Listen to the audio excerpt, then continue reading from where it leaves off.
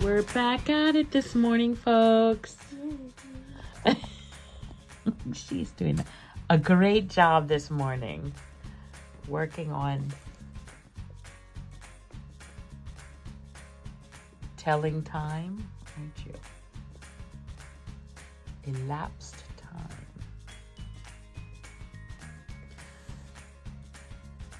Hey, Mama Selena for African Daisy. I am in teacher mode this morning, and Miss Chumichus is in student mode. And I'm getting cramps for some reason. Doing a great job. Stay hydrated. Yes. Stay hydrated. So, that's what we're up to, folks. This week, I am out again, grocery shopping. And I know I bought stuff the other day, but I just bought like, you know, what was 3 things or 4 things. And I've been just buying like, just for this week. Normally I buy in bulk so I don't have to, you know, go grocery shopping a lot, but we haven't been getting up early for school. Although Selena said tomorrow morning she wants me to wake her up early. So we're winding down her school in the States here. School is, so usually it's around May, June. Around there is when people finish, unless you're homeschooling, and you can finish earlier. I just got a few things right there. Picked up a few grocery items. So I came back from shopping and look what the girls picked me. They picked me some pretty flowers.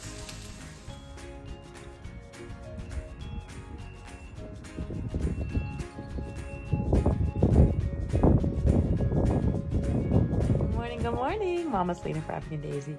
And this is the beautiful Miss Chumichus doing her schoolwork. Don't mind the messy desk. I have my coffee. That is the job of the teacher. I am the teacher. I even have the parents' guide here.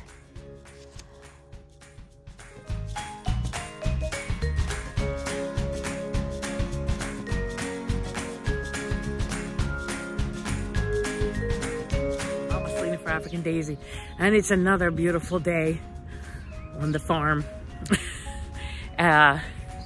Well, it is a beautiful day.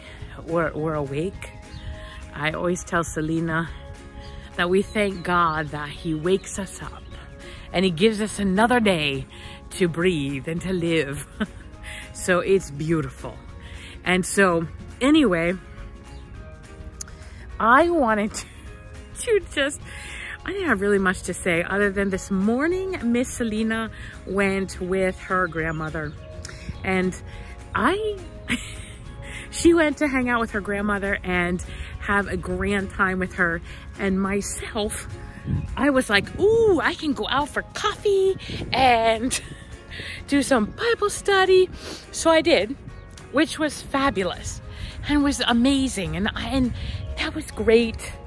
And then I got back to the house and I found myself like bored, just a little bored. I didn't know what to do or what to, like, it's not that there aren't things to do. I could, like, you know, but it's one of those days. Don't feel like doing anything except what I'm not doing. So anyway, but then I was thinking, if you can hear the birds chirping in the background, it's beautiful. And they're so happy. And then I was like, and it's a cloudy, rainy, it's not raining, but it was cloudy and rainy.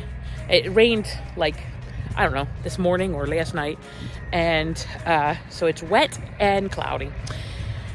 And of course, spring is here. So I was also thinking like, oh, you know, when you're transitioning from cold, you know, from winter to spring, there's a shift, right? There's a shift in things. And so sometimes I think even in our life, there's shifts and that happen. And so anyway, so I was thinking about that, like maybe some of the, I think that's why we have to constantly remind ourselves or renew our minds. That's one of the reasons we have to renew our minds, so that in these moments we don't get drowned with, we don't drown in our boredom or, you know, in how we're feeling.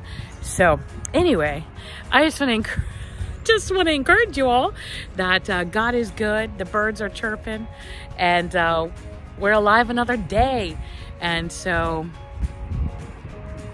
anyway, that's what I'm up to. I think I talked to my dear husband, and he is driving. And so anyway, so I think I'm gonna go visit with my sister. I think that's a good thing to do on this cloudy, wet day. So, see you later.